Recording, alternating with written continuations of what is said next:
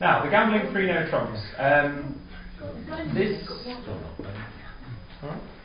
This is a bidding sort of convention that you can agree with your partner that is to do with basically rolling the dice, hence the name the gambling three no trumps. You're essentially taking a punt on a risky game contract, and you will often have sub 25 points for this game, but you are essentially chancing your arm that your long suit will provide the tricks. We've all played no trumps where you play a hand and you realise that 6 card suit in whatever's that you had gave you a lot of tricks through sheer length. You can often make extra tricks. You might be in 3 no trumps with 26 points, but you make +2 because of the long suit. So the gambling 3 no trumps sort of takes that theory and sort of extends it to the absolute extremes of that idea, in that an exceptionally good and long suit is worth a lot more than it seems on paper. So if you just take a look at the North cards, now I don't want to pretend to you that you're going to pick up these hands all the time, because you're not. So this is a convention that comes up hardly ever, but is incredibly effective when it comes up. Now, the North cards, okay, all of your points barring 2 are all in the diamond suit. So if you somehow managed to get the lead in no trumps, you could rattle off most likely 7 diamond tricks. If you gain the lead, you can go ace of diamonds, king of diamonds, queen of diamonds, jack of diamonds. If someone has 5 diamonds and that someone isn't your partner, then yes, the diamonds will not run for 7 tricks, but that will be quite unlucky given that there are only 6 diamonds out there. So it's a fairly realistic thing to think that if you could magically be in no trumps and magically get the lead, you could run 7 tricks, because that hand is a 7-trick hand. So you could argue that that hand would be very good as long as those conditions are met. You are in no trumps and you have the lead at some stage. That's where the gambling part comes in. So you could say that this hand is quite a good no trump hand. Now instinctively you probably want diamonds as trumps. The problem with having diamonds as trumps is that the game is quite difficult. So what the gambling 3 no trumps looks to do is ignore the fact that you have a long minor and instead try to play in no trumps. Now you will do that throughout the bidding almost always. Whenever you've got a long minor, you'll look to no trumps first. The gambling 3 no trumps is essentially that theory, but extreme. Now what the gambling 3 no trumps is an opening bid of 3 no trumps. So instead of opening 1 no trump or 2 no trumps, which are balanced hands, you open 3 no trumps as an agreement with you and your partner that you have some extreme long-running minor. What you mustn't have is a good hand as well, because if you have a good hand and a long-running minor, you might be able to make a legitimate no-gamble 3 no trumps. So if you have a good hand, which I'll look at in a minute, you can just open one diamond or whatever your suit is. If you have a hand where you don't have a high card outside of your suit, now a jack is probably not going to be worth its weight, so I've given you a few jacks there. I would say you want a king or an ace outside of your suit for it to be too good for a gambling 3 no trumps. So a gambling 3 no trumps really is, I've got loads of points in a minor and nothing outside. Nothing being no aces or kings really. And when you open 3 no trumps, you are explaining to your partner that you have a long source of tricks, and that source of tricks has to be a minor, because if it was a major, you should be bidding it as a major. So with this hand, this is an ideal, fancy that, 3 no trumps opening hand. Now you are opening 3 no trumps because you think that 3 no trumps has a reasonable prospect as long as your partner has something.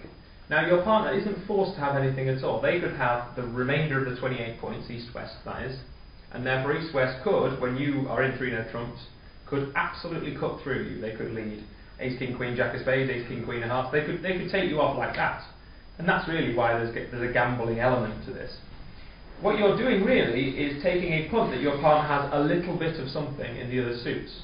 Something like maybe the ace, king, queen, 10, something where they can stop the suit running. Then once you're in, and it's over for them. As soon as you gain the lead, assuming there's a diamond here, you're going to lead a diamond and vomit diamonds at them, to the extent they're going to be very squeezed and it's going to be very difficult to defend. There is a chance that that won't work. Your partner might not have any diamonds, or your partner might have one suit where they have nothing in it as well. So there are risks attached. But by opening 3 no trumps, you are explaining to your partner, I have a long-running minor, and I do not have stoppers in the other suits. So I can't help you in the other suits. So your partner knows, they are aware that you are gambling. They are aware that you are running the risk of going severely off in this 3 no trumps. So because you're telling them that, essentially you can actually come to an agreement as to what to do when you don't think three no trumps is a good idea, which I'll touch on in a minute. It's very important to note that for this bid to be a gambling style, it has to be your opening bid, or one other style, which I'll talk about in a minute, but it can't be three no trumps after 4 or 5 bids. Now you might feel that when you have 4 or 5 bids between you, that three no trumps feels like a gamble. Often three no trumps is a bit of a gamble.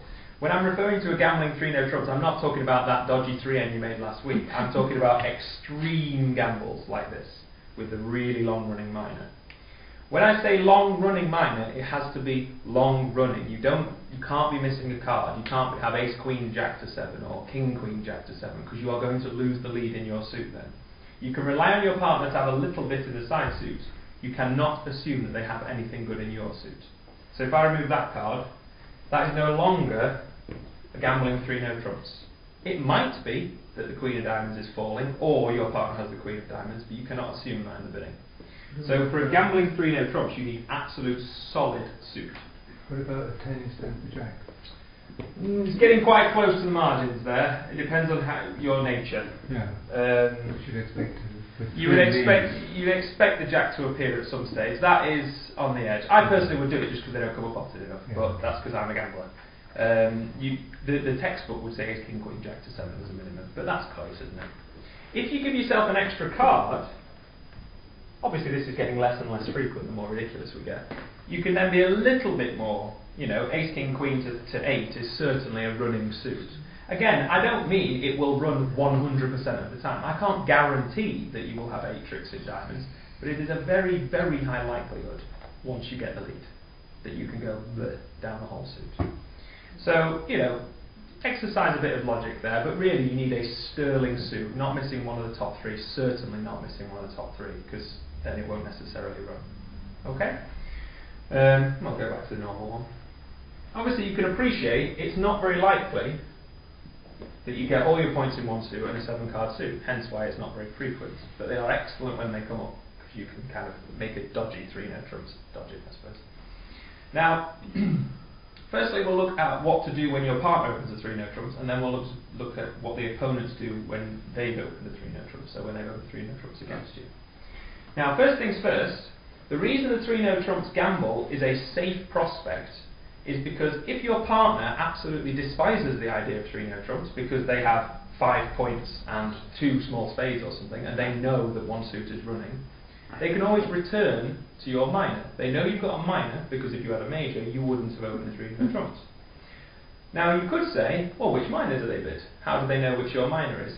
I don't think I've ever had it ever where you couldn't tell. Mainly because you have something in the other minor, i.e. it can't be running, or the length. You'll have 5 clubs and 1 diamond. You go, oh, I wonder what their minor is. But even in that world, let's say there is a world where you pick up 3 small, and you genuinely don't know. You can always bid clubs, and if it's clubs, they'll pass, and if it's diamonds, they'll bid diamonds. That is known as a pass or correct bid. You bid something, they either pass it if it's the right thing, or they correct it to the correct minor. So if you really, really despise the prospects of three no trumps, you know it's going to fail. Don't forget, you know they've not got anything good in any side suits, so you need a little bit of something in all the other suits. If, for example, you had good things in all but one suit, I suppose it depends how much of a gambler you are then. Let's say you had that. Again, I'm assuming East has passed here. There is something they can do, which I'll talk about in a minute. When North opens three no trump, they've got a long running minor. Well, we know that's diamonds because we have good clubs. They can't have running clubs. So our partner rates to have ace, king, queen, jack to 7. If you assume they've got ace, king, queen, jack to 7, you will be right most of the time. Again, depending on how much they like to gamble. Now you know that three no trumps will fail on a spade lead. Almost certainly they will be able to take enough tricks to defeat you on a spade lead. It's very, very likely the opponents can take at least 4 spades and the ace of hearts. It's quite useful knowing that your partner has nothing outside of their suit, so there is no real guesswork to be done. You know partner has got nothing in spades, neither of you, so if the opponents lead a spade, they are very likely to defeat our contract. Do you see that? Because we know that they haven't got anything in spades, not because I can see it on the board, but because their bid has told us they've got loads of diamonds and that's it. Therefore, we know that three no trumps is probably not a good idea. Yes, you could roll the dice in the hope that they for some reason lead a diamond or a club. But even if they lead a heart, they can win the ace and then switch to spades. So you are very, very likely to fail, assuming the defenders aren't on your side. Therefore, you need to remove. You need to remove this 3 no trumps to their minor suit. Now, the reason this 3 no trumps bid is kind of safe is because you should be happy with preempting with that hand anyway. If you were to be dealt that hand before gambling 3 no trumps ever existed, you'd be happy to play in a big number of diamonds, simply because you have a big number of diamonds. So if your partner does bid 4 diamonds, saving you from the 3 no trumps that was going to fail, you're not actually devastated about that. You don't mind, because you were happy, should have been happy, to preempt that level anyway. Yes, you have 7, so strictly speaking 7 means you want to beat the 3 level, but the quality of the suit, you're probably happy with the 4 level. So you've not really lost anything, because your partner, if they think it's a bad idea, will take you back to the safe haven that they know is not necessarily a bad idea. Here you will see 4 diamonds is 1, 2, 3 losers, a club, a heart and a spade. We might even make game if the club finesse works. So 4 diamonds is a very safe contract, 3 no trumps is not. So when you're responding to this gambling 3 no trumps, they have almost written their hand down on a piece of paper for you. They've got a long minor, you almost always, if not always, know which one it is. And they don't have anything in the side suits, so you can't rely on them for any stoppers. So in this instance, we know, oh dear, spades are going to kill us, let's remove it to their minor, in this case, diamonds.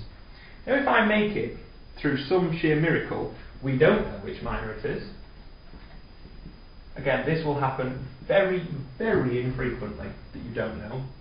You can just bid clubs, and if it's clubs, they'll pass, and if it's diamonds, they'll bid 4 diamonds. Again, you will find the safe contract. The safe contract here is a big number of A minor. If you like, you're using a double-edged sword. This is both a potentially making contract and also a preemptive bid, all in one, which is why it's so effective. Because if your partner has goodies, they'll have a go at 3N. If your partner does not have goodies, they'll take you back to your minor. So you've essentially done an effective preempt of the minor. Do you see? So it's like 2 ways. Yes, Paul? Why don't you just bid 4 clubs anyway? You could always bid 4 clubs, but if you know, it's better to leave them less room if you can. If you know it's diamonds, it's better to bid 4 diamonds to stop them doubling 4 clubs for takeout or whatever it might be. Which is better as the open hand then, do you think? It's probably better to try and get this hand on the dummy, because this hand is very well described in the bidding, or again, almost written down on the sheet of paper. Yeah. So if you can, let's say we knew it was clubs like the hand, diamonds like the hand previous. If you bid 4 diamonds, this hand is then going to be on the dummy, which is another sort of subtle advantage to that, in that their described hand is going to be on the dummy, which is quite useful. You will find that if you have a rubbish hand and your partner has a rubbish hand, which they do for their gambling 3 no trumps, the opponents will be likely to try and get in the bidding. They'll find it awkward at the level at which they've got to do so. They often have majors and points, and they can't quite get into the bidding enough to know where their fit is and where the points, where they should be playing, essentially. As I say, you can always, if you're unsure, bid 4 clubs, and that's alertable because it's not necessarily a natural bid as pass or correct. You almost always will have something like that, and then you know. All you need is 1 card in the suit in one of the minors, and you know. Either your partner has took an outrageous gamble on their ace king to 7 clubs, or their suit is diamonds, which is far more likely.